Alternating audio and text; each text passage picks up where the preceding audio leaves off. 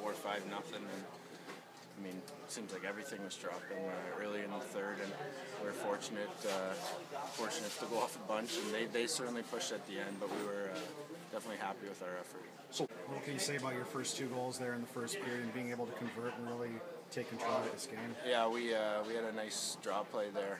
Gustav won that draw, which is huge, and Webb's put it off the boards nice, fortunate enough to chip it by him, and I wanted to get the shot away as quick as possible, and fortunate enough to beat him. And then that power play goal is huge. We've been struggling a bit lately, and we wanted to definitely get one on the board tonight. We wanted to win the special teams battle, and to get that one was really nice too. What's the big takeaway for you guys in a game like this where it's so one-sided? I mean, we were good offensively. Everyone was making plays. Those games are fun. We know they're all not going to be like that, but they're fun to play in for certainly for the winning team.